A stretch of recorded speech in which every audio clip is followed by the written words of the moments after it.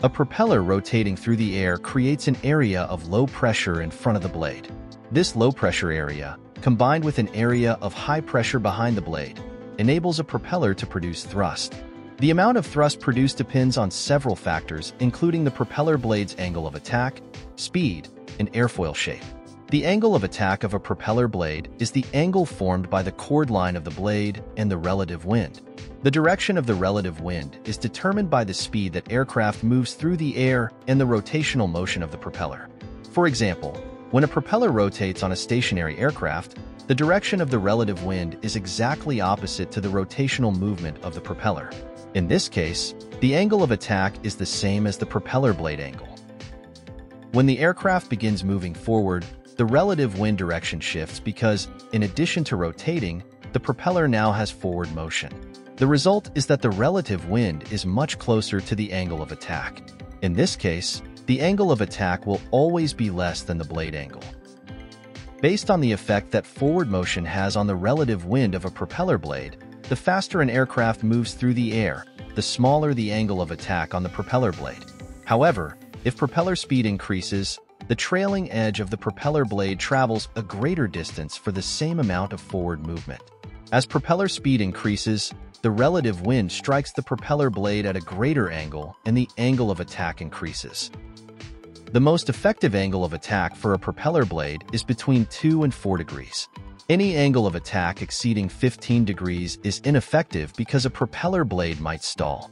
Typically, propellers with a fixed blade angle are designed to produce an angle of attack between 2 and 4 degrees at either a climb or cruise airspeed with a specific speed setting. Unlike a wing, which moves through the air at a uniform rate, the propeller sections near the tip rotate at a greater velocity than those near the hub. The difference in rotational velocity along a propeller blade segment can be found by first calculating the circumference of the arc traveled by a point on that segment. The circumference of a circle is calculated with the formula. The circumference is then multiplied by engine speed in RPM to find rotational velocity. For example, to determine blade velocity at a point 18 inches from the hub that is rotating at 1,800 RPM. At a point 18 inches from the hub, the blade travels approximately 203,575 inches per minute. To convert this to miles per hour, divide 203,575 by 63,360 and multiply the product by 60, the number of minutes in 1 hour. The speed of the propeller at station 18 is 192.7 miles per hour.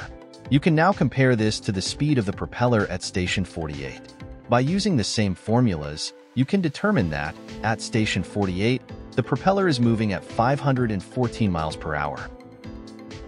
To compensate for the difference in velocity along a propeller blade, the blade angle changes along its length.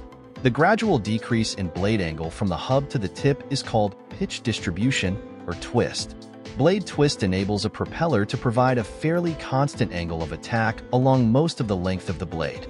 In addition to blade twist, most propellers have a thicker, low-speed airfoil near the blade hub and a thinner, high-speed airfoil near the tip. This, along with blade twist, enables the propeller to produce a relatively constant amount of thrust along the entire length of a propeller blade. A rotating propeller is acted upon by centrifugal twisting, aerodynamic twisting, torque bending, and thrust bending forces. Centrifugal force is a physical force that tends to throw the rotating propeller blades away from the hub. This is the most dominant force on the propeller. Torque bending force, in the form of air resistance, tends to bend the propeller blades in the direction opposite that of rotation. Thrust bending force is the thrust load that tends to bend propeller blades forward as the aircraft is pulled through the air. Aerodynamic twisting force tends to turn the blades to a high blade angle. Centrifugal twisting force, being greater than the aerodynamic twisting force, tends to force the blades toward a low blade angle. At least two of these forces acting on the propeller's blades are used to move the blades on a controllable pitch propeller.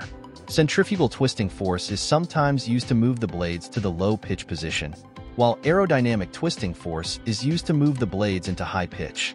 These forces can be the primary or secondary forces that move the blades to the new pitch position. Pitch is not the same as blade angle, but because pitch is largely determined by blade angle, The two terms are often used interchangeably. An increase or decrease in one is usually associated with an increase or decrease in the other. Propeller slip is the difference between the geometric pitch of the propeller and its effective pitch. Geometric pitch is the distance a propeller should advance in one revolution with no slippage. Effective pitch is the distance it actually advances. Thus, geometric or theoretical pitch is based on no slippage. Actual, or effective, pitch recognizes propeller slippage in the air. Geometric pitch is usually expressed in pitch inches and calculated by using the formula. Although blade angle and propeller pitch are closely related, blade angle is the angle between the face or chord of a blade section and the plane in which the propeller rotates. Thanks for watching.